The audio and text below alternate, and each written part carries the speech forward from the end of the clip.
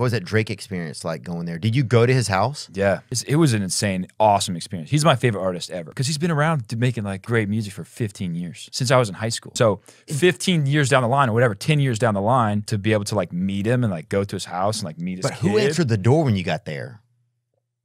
Not Drake, huh? No. He has dude, his security is insane. He has the most security. Wow. You ever seen security? Yeah, I've seen some. Imagine more. Wow. Yeah.